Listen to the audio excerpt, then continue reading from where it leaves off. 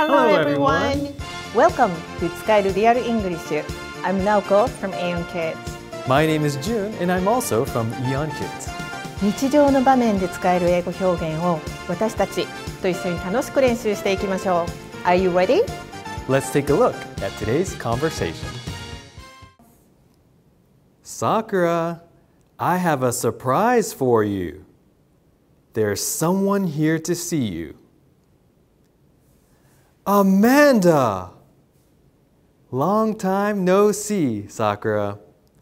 I got your friendship bracelet, and I had to come see you. 今回はさくらとアマンダが1年半ぶりに再会するシーンでしたね。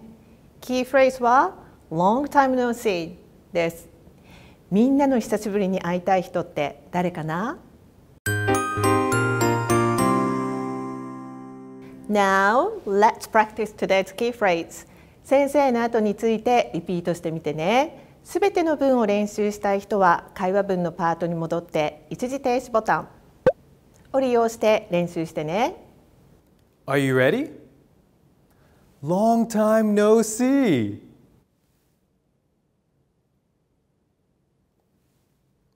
Long time no see.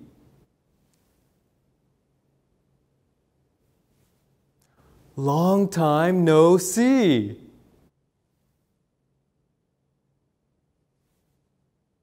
Good job.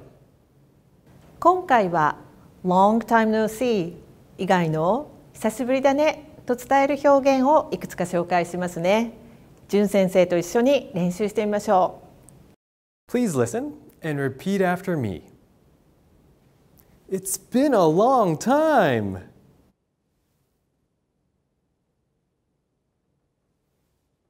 It's been a while.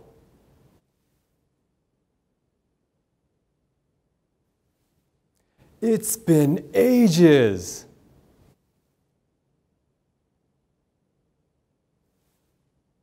Good job. That's all for today. たくさん練習して実際に使ってみてね。Great job, everyone. Try to use today's phrases and have fun speaking English. See you next time.